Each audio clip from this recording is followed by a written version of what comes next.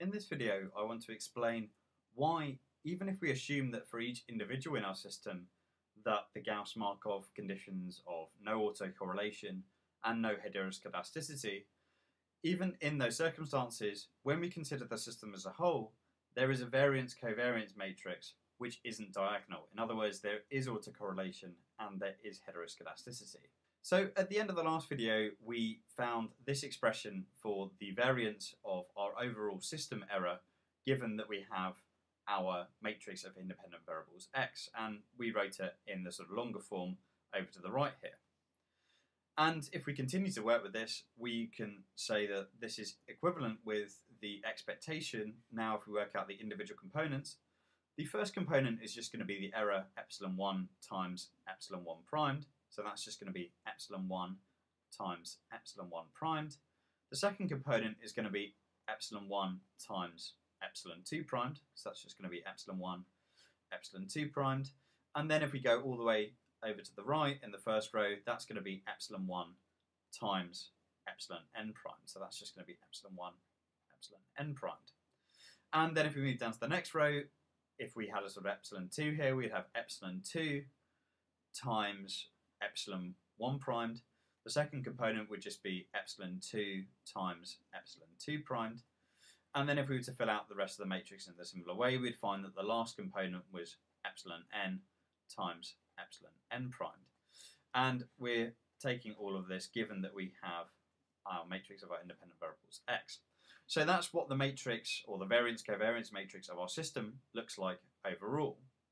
And this is quite striking because even though we assumed that for each individual there was no heteroscedasticity and there was no serial correlation, that's evident here because we've assumed that for each individual they have a sort of constant times the identity matrix as their variance-covariance matrix. So that's basically stated mathematically the fact that there's no heteroscedasticity and there's no autocorrelation.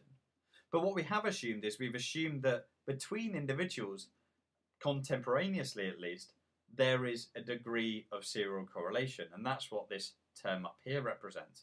And we've assumed that this correlation between different individuals at the same time actually is represented by some non-zero value. And because of that, that allows us actually to write this variance-covariance matrix for our system in a particularly simple form. But before we do that, we should note that because of this non-zero value of the correlation between the error of an individual I and the error of an individual j, these off-diagonal elements, so that's this element, etc., all the off-diagonal elements aren't necessarily going to be equal to 0. So that's going to be suggestive of the fact that there is autocorrelation.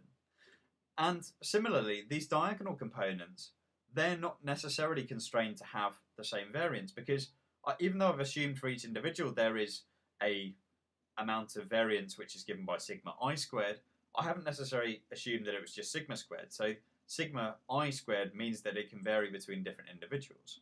So our matrix doesn't satisfy, for the system at least, the conditions of no autocorrelation and homoscedastic errors. And that will become even more evident as we sort of expand this out a bit further. So the first component is this sort of epsilon 1 times epsilon 1 primed. And we're assuming that that's just equal to the variance, which is sort of sigma 1 squared times the matrix IT. And actually I'm going to simplify this a bit by assuming that sort of sigma I squared is equivalent to omega I, just so that these two notations, this one and this one, actually match up. So the first component is just going to be omega 1, 1 times the identity matrix, IT. Because that's really just the variance-covariance matrix for individual 1, right? But then if we consider the second element in the first row, this is then going to be given by omega 1, 2 times the identity matrix. And it's going to be given by omega 1, 2 because I've assumed that between individual 1 and individual 2, there exists a non-zero covariance or contemporaneous covariance, which is given by omega 1, 2. And I need to multiply it by the identity matrix with dimensions t by t because I've assumed that this serial correlation is only contemporaneous. If it wasn't contemporaneous, then I couldn't use the identity matrix here. I'd have to use a more general matrix. But because I've assumed that only contemporaneously, that means we can use the identity matrix. And then if I go all the way to the right and I look at the last component, that's obviously just going to be omega 1n times the identity matrix it. And then if I move to the next row, I'm going to have omega 2,1 times the identity matrix it. The next component, the diagonal component, is just going to be, well, sigma 2 squared, which is the same as omega 2,2 times it. And then we could sort of fill out the rest of the matrix in a similar fashion. So the bottom row would actually have omega n1 times it, and then the last component of the bottom row would be omega nn times the identity matrix it. And so when we write it this form, that the matrix obviously isn't diagonal. So we've got serial correlation and we've got heteroscedasticity because of the fact that these diagonal elements aren't necessarily the same. And because of our knowledge of the Kronecker delta product, we can actually write this in a much neater form, which is it's equal to a matrix omega, which I'm going to define in a minute, taken with the the Kronecker delta product of that matrix omega with the identity matrix it. And the matrix omega here is obviously just going to be our matrix of omega 1,1 through to omega 1n, then omega n1 through to omega nn. So remember what the Kronecker delta product is. Essentially what it does is it takes every element of the matrix omega and it multiplies that scalar by the second matrix, which in this case is the identity matrix, which is T by T. So this thing is going to be nt by nt in dimensions. So because of the fact that this matrix is not diagonal, that should tell us something. It should tell us that if we are looking at the system as a whole, we shouldn't be using OLS. Because if we use OLS, we know it's not the best linear unbiased estimator.